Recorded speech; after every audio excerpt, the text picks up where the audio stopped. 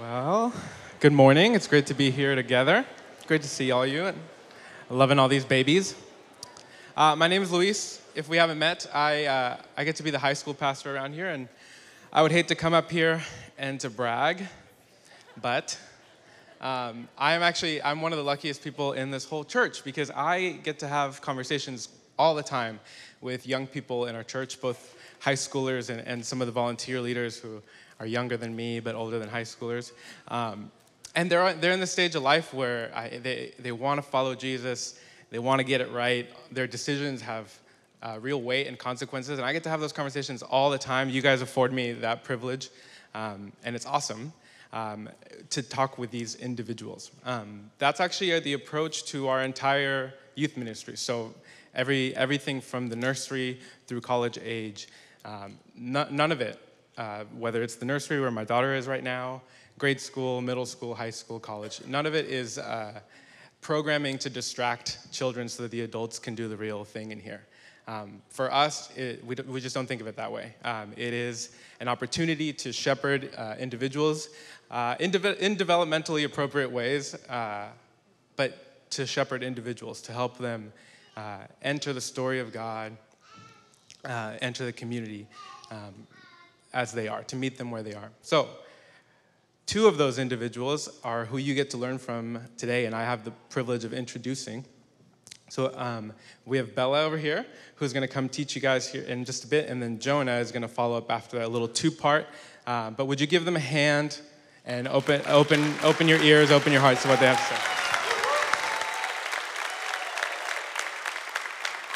Whew, I'm nervous, so I'd like to pray. Heavenly Father, thank you for today, and thank you for my voice that is not yet silenced by death.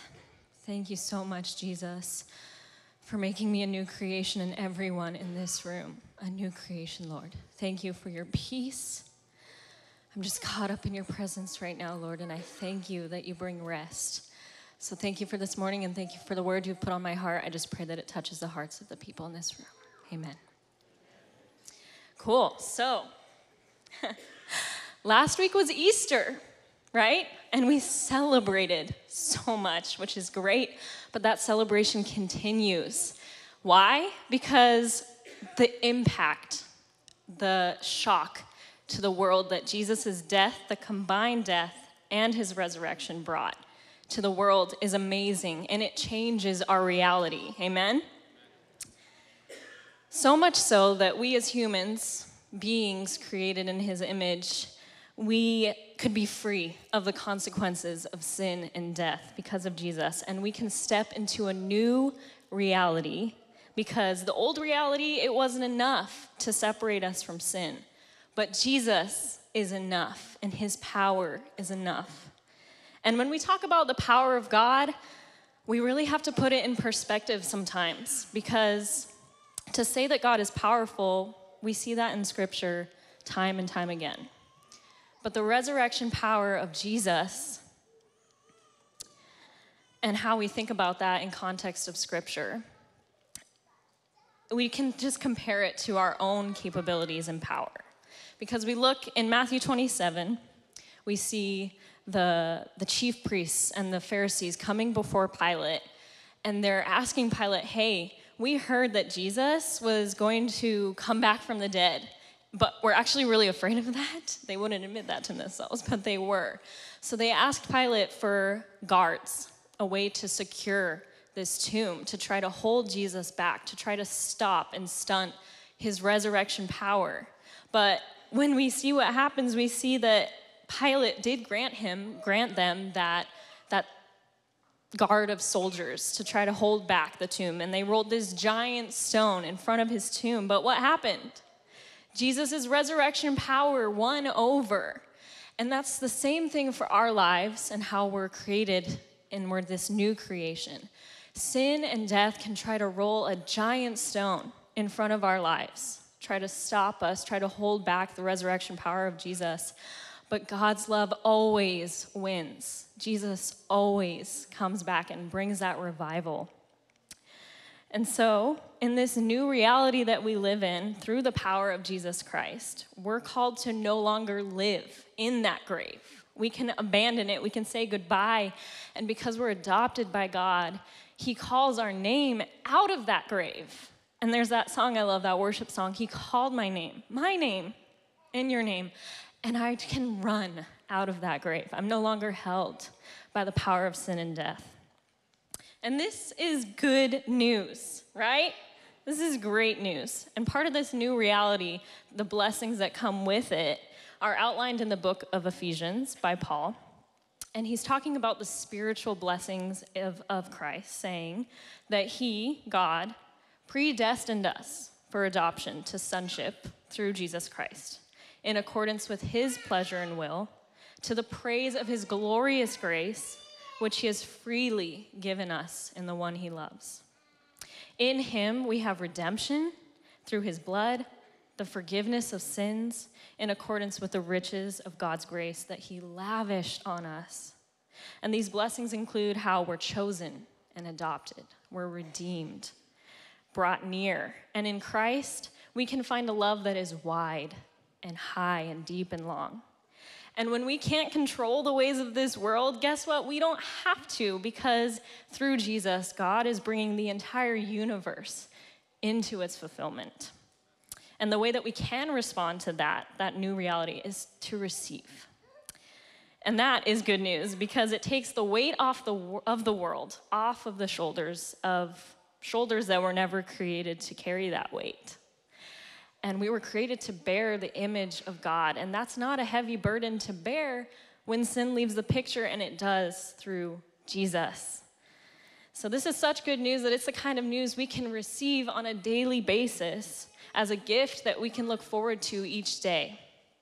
So imagine if you received good news in your life every day in those areas that you're struggling to have faith or have hope or have peace or have joy in. Every day we can receive the good news of Jesus' resurrection power and revival in our lives. We are free from sin and death.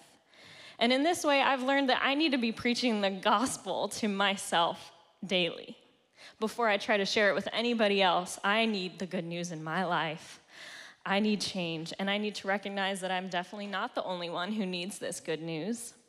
But the only way that I can urge others to embrace the love of Christ is if I embrace it for myself. And ultimately, when we embrace the love of Christ, we also embrace the way of life that Christ loves. And when we choose to receive this good news, our reality changes and our lives change. And I don't know about you, but I need change in my life, and I need it every day. And change, it isn't always easy to grasp, but it is easy to get to because it's freely given to us. And this kind of change, the change in reality that Jesus' resurrection power brings, is certainly a change worth embracing. But what does it mean to embrace the way of life that Christ loves? And what does it mean to recognize and respond to the good news? And those are questions that I'm going to have Jonah answer. So thank you for letting me share.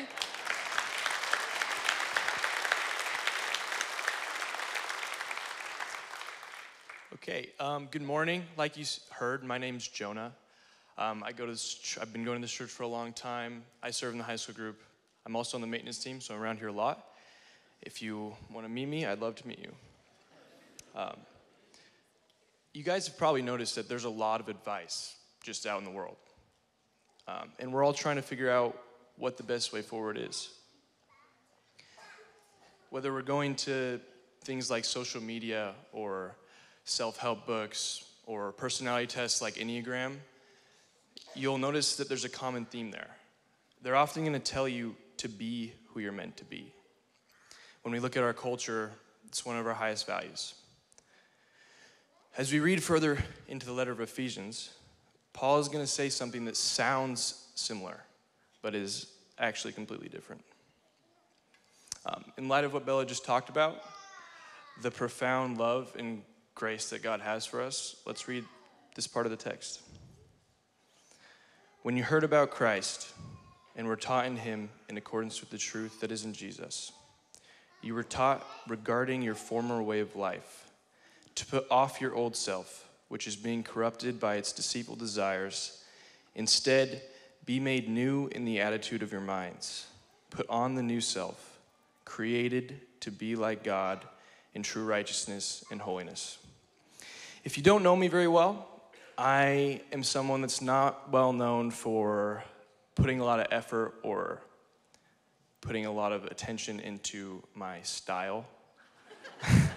My friends would probably tell you that I don't have any, and I would agree. So even a couple weeks ago, I was going to my cousin's track meet, and it's spring, so I was wearing a normal spring outfit of shorts and sandals. But what I met when I got there was a crazy hail and rainstorm, and I was soaked and wet and cold for the rest of the day. The point of it being that the clothing I was wearing didn't make sense for the reality of the situation. It simply did not make sense for me to be wearing shorts and sandals in a hailstorm. Everyone knows inside and even outside the church that there are things Christians do and things Christians don't do.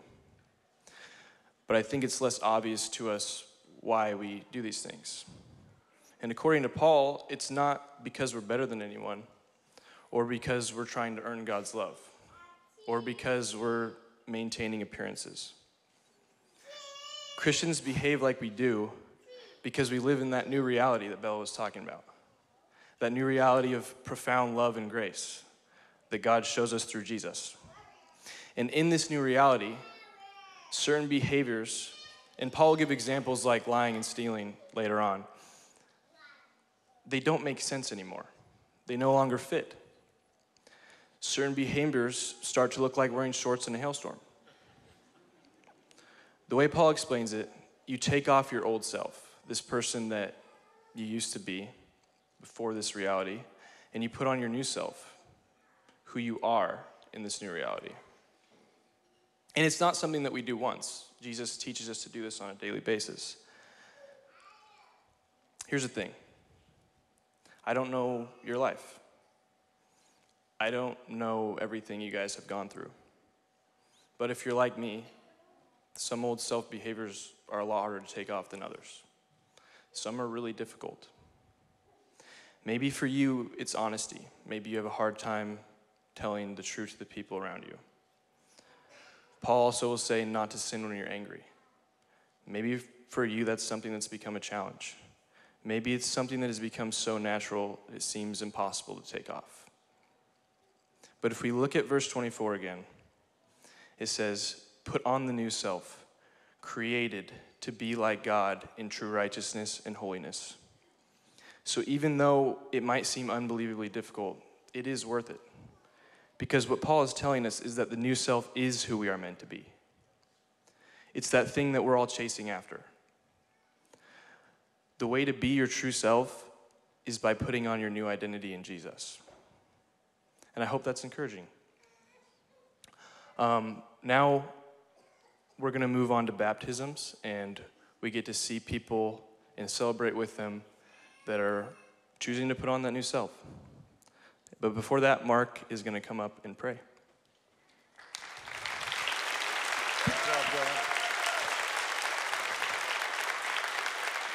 Bella, Jonah, thank you so much for that. It's a wonderful word for us to hear. My name's Mark, and despite what Lou might have said, I actually have the best job here at the church.